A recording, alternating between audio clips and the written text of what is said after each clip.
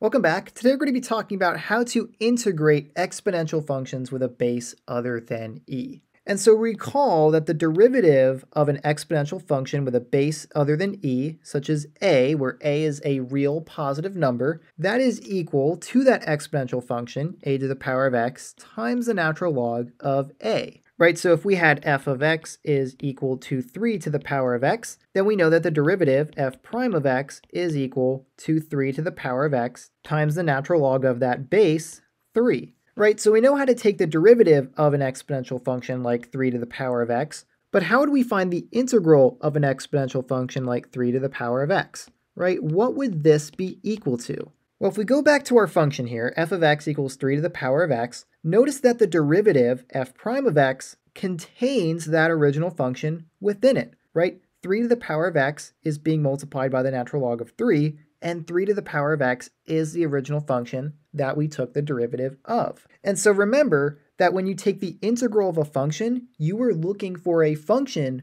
whose derivative is that function in the integral, right? You are trying to find the antiderivative.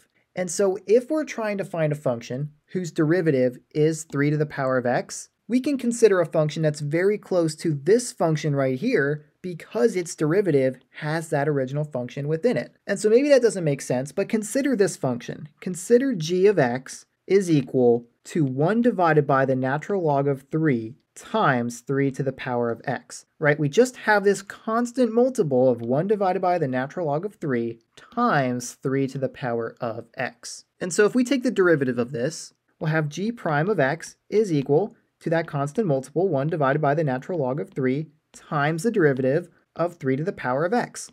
And that is equal to 3 to the power of x times the natural log of 3. But notice that this natural log of 3 will cancel out with this natural log of 3. Right, if you divide the natural log of 3 by itself, that's just equal to 1, and so this can be canceled out, and our derivative will be equal to just 3 to the power of x. And so, remember what I said earlier, when we are integrating a function, we are trying to find a function whose derivative is that function in the integral. And so we just took the derivative of a function whose derivative is 3 to the power of x. And so the integral of 3 to the power of x is going to be equal to this function plus c, right? So we'll have 1 divided by the natural log of 3 times 3 to the power of x plus c. This is the antiderivative of 3 to the power of x. And so, as a result of this demonstration that I just did here, we can then create a derivative rule for exponential functions like 3 to the power of x, right? So more generally, we will have that the integral of a to the power of x dx is equal to 1 divided by the natural log of a times a to the power of x plus c. And so this is the integration rule for an exponential function that has a base that is not e. All right, and so now that we have our integration rule, let's look at some examples of using this rule to integrate some other functions. All right, so here we have the integral of 5 to the power of x dx. And so if we want to integrate this function, we are going to need to use that rule that we just derived. And so for this integral, a is equal to 5. And so by using this rule, we will have that this is equal to 1 divided by the natural log of the base, which is 5 times the original function, 5 to the power of x, plus c. And so then if we wanted to, we could simplify this and have that it's equal to 5 to the power of x divided by the natural log of 5 plus c, and that will be the solution to this integral, or the antiderivative, of this function. Okay, let's look at another example. Next, we have the integral of 7 to the power of x plus 1 dx, and in order to integrate this function, we're going to need to use a variation of the integral rule that can be used when u-substitution is required to integrate a function.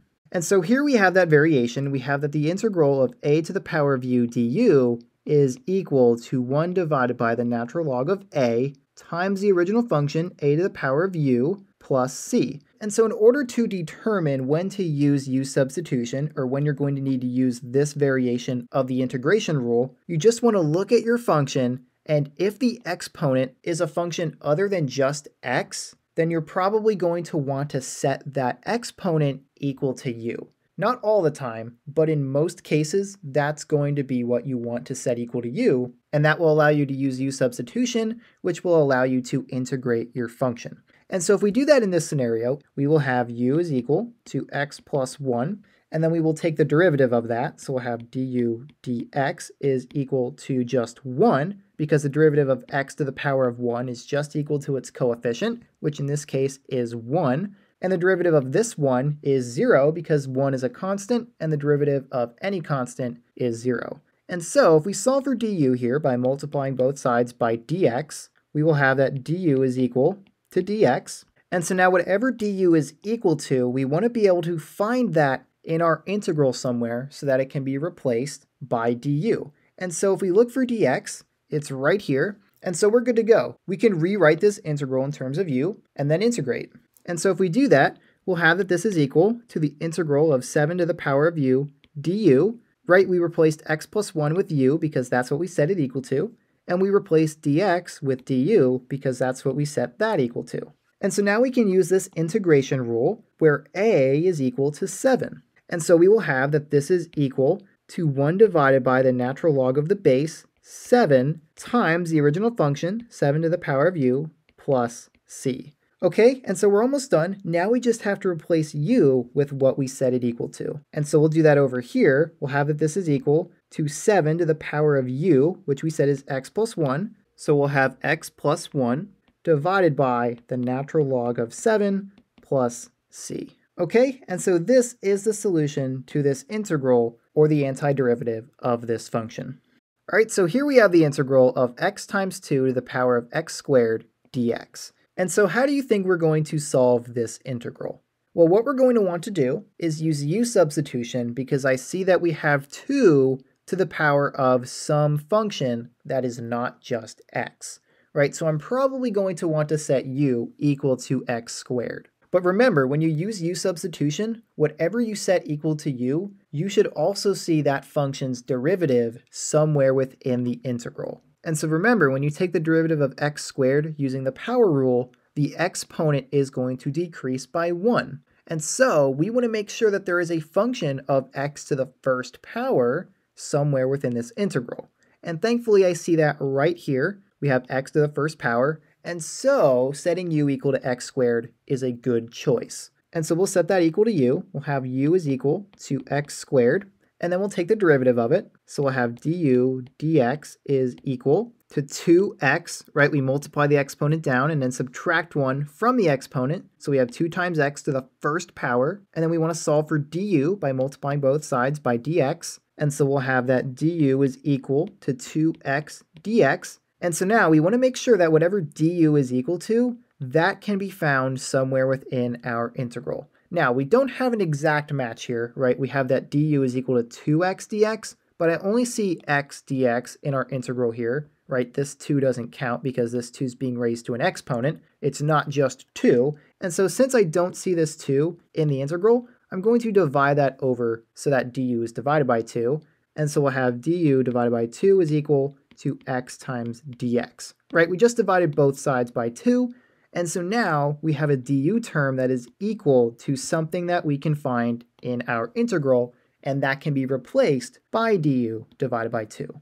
And so now we can do that. We can rewrite this integral in terms of u, and we'll have that this is equal to the integral of 2 to the power of u times du divided by 2, right? So we replaced x squared with u because that's what we set it equal to, and we replaced x times dx with du divided by 2 because that is what that is equal to.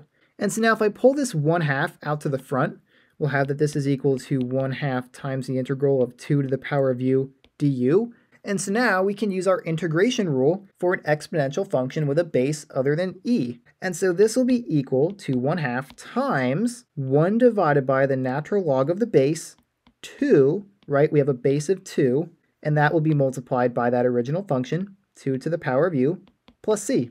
And so now all that's left to do is to replace u with what we set it equal to, which is x squared. And so if we clean up our work here, we can say that this is equal to 2 to the power of x squared divided by 2 times the natural log of 2 plus c.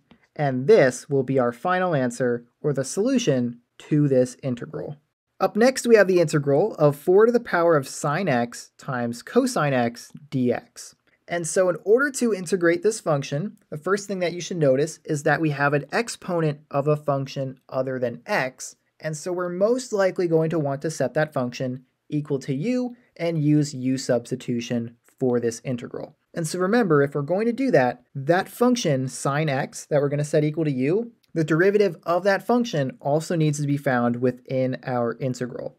And so thankfully, we know that the derivative of sine x is cosine x, and cosine x can be found right here. And so it's going to be a good idea to set u equal to sine x. And so if we do that, we'll have that u is equal to sine x, and then we'll take the derivative of that. So we'll have du dx is equal to cosine x, right? That is the derivative of sine. And then we'll solve for du by multiplying both sides by dx. And so we'll have du is equal to cosine x dx. And then we should make sure that whatever is on this side of this equation, right, whatever du is equal to, that should be found within our integral. And so just like we planned, cosine x dx can be found right here. And so we can rewrite this integral to be in terms of u. And so we will have that this is equal to the integral of 4 to the power of u times du. Right, we replaced sine x with u because that's what we set it equal to, and then we replaced cosine x dx with du right here.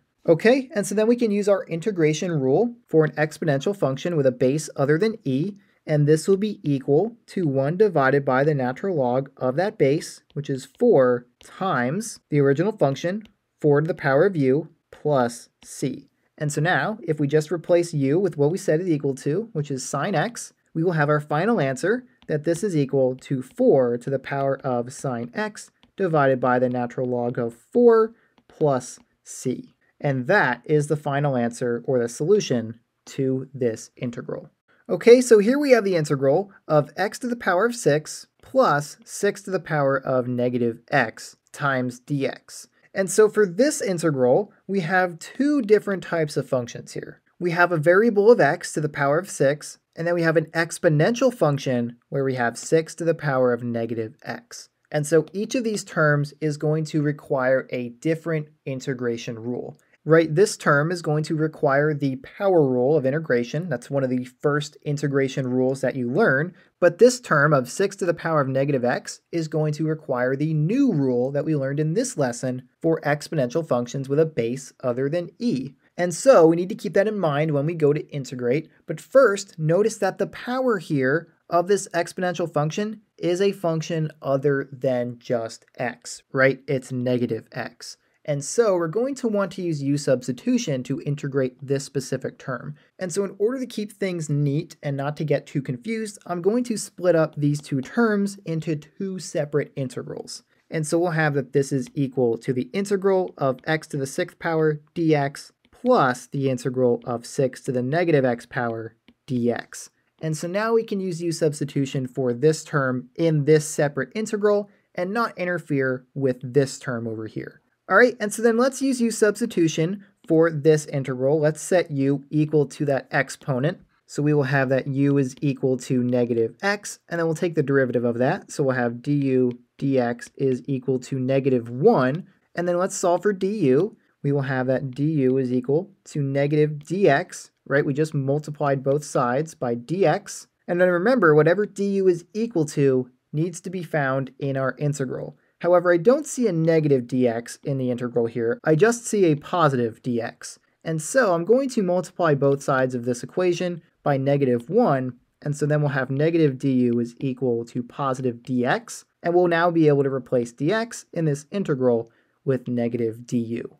Okay, and so if we rewrite this integral to be in terms of u, we will have that this is equal to the integral of x to the 6th power dx plus the integral of 6 to the power of u times negative du. Now we can pull this negative out to the front of the integral, and we'll just have this integral minus this integral. And so if I rewrite this du to just be a positive du, and then rewrite this positive sign to be a subtraction sign, we will now be ready to integrate each of these functions.